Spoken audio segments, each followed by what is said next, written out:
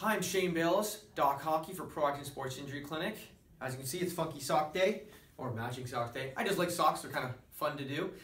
Anyways, so today's the exercise we're doing PAILs rails, and we're doing internal rotation of the knee capsule. So often where the tibia and the femur meet, we want to make sure that we can rotate that inwards, okay? A lot of people just think it's front and back, but sometimes you need that rotation in that knee joint to have full joint health. All right, so we'll be looking at that. Sometimes you have knee pain or ankle pain even with that when you're not having that rotation or range of motion.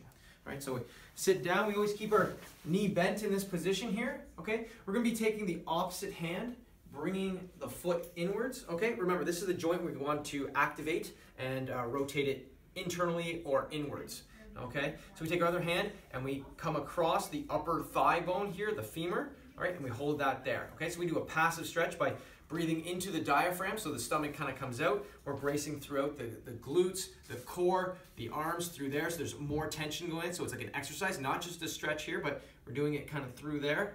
So we passively stretch that for about 2 minutes, okay? After that, we're gonna go against our hand resistance here at the bottom on the foot, so our foot's actually going outwards, right? And we're holding that there in that new range of motion that we just did for another 2 minutes, okay? After that, then we're gonna actively rotate the tibia joint, so we're gonna bring it inwards towards the floor kind of thing, or turning the whole shin bone inwards to get that rotation through here actively for 10 to 15 seconds while we're still bracing and putting all the tension in there as well. So you can see the foot is actually kind of coming up through here, and this is rotating inwards for 10 to 15 seconds. Okay, then we're going to repeat that again with our new range of motion by relaxing, going into a passive stretch again, breathing into the stomach and out, in and out.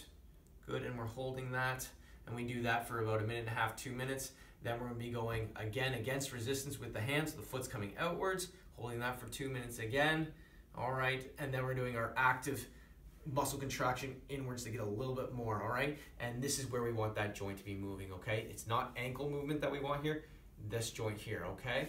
So that's what we're gonna be doing, just a review here, right? So we have our knee capsule for inward or internal rotation, our passive stretch at the beginning, that diaphragmatic breathing, and trying to get our maximum range of motion through there for 2 minutes. Then we have our PAILs contractions, which basically we're going against the resistance of the hands. This is into external rotation or outward rotation, right? And that's there for 2 minutes. We do our rails, which is the inward active muscle contraction, so that the foot is coming in towards the floor, and we're rotating inwards to get that tibial rotation in the knee joint, and that's 10 to 15 seconds, a pretty full out contraction, all right? And then our sets are 2 to 3 times. So each time should increase range of motion. If you're not getting that increased range of motion, you're probably done with that amount of range of motion for that day. You can repeat it throughout the day, that's not a problem. So just keep doing it over and over again to help that nervous system kind of let go, as well as getting the stretch in through that capsule to make it strong, flexible,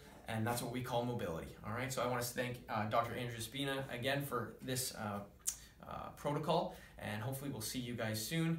I'm Shane Bales, Doc Hockey. Have a great day.